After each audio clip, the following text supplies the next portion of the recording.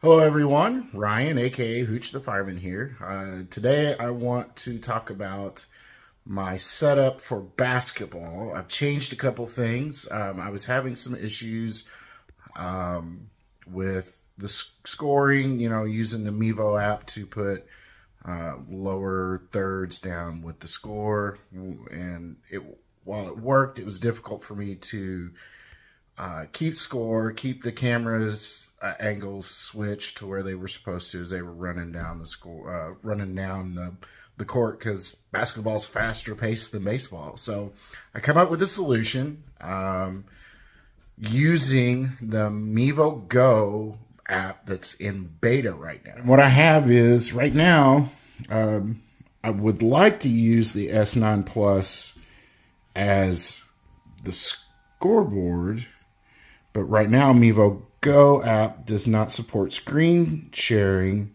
with this S9 Plus. So I went to put this on my tablet.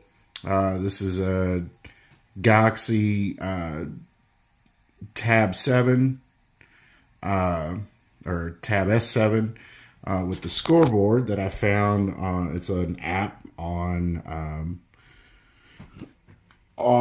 the Google Play Store. So, I've got the Mevo Go going, sharing the screen. So there's the scoreboard, and this is run, the S9 Plus is run in Multicam. And in the video, you'll see that the scoreboard, I pulled it in as a source in Mevo Go here. And so I have the scoreboard here, and then I've got my 3 cameras set up. I did picture-in-picture with the scoreboard, and I edited it up. It's hard to... So, I edited the camera and put it in free placement, I pretty much put this wherever I want to put it.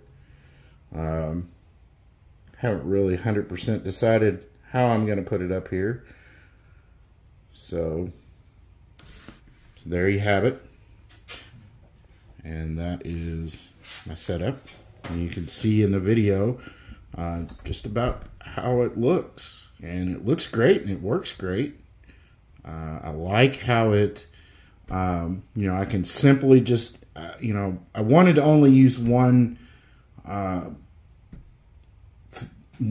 device for this whole entire thing, but for me, it's not going to work out that way.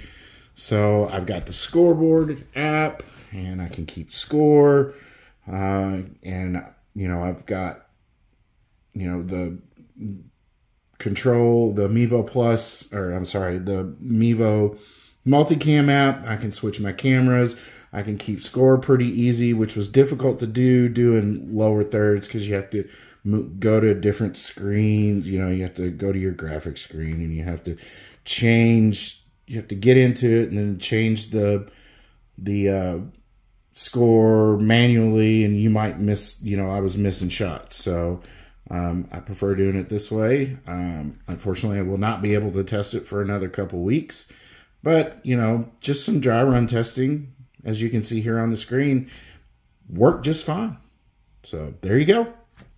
Hope you enjoyed. If you have any questions, just feel free to ask in the comments, and I'll try to answer them the best I can.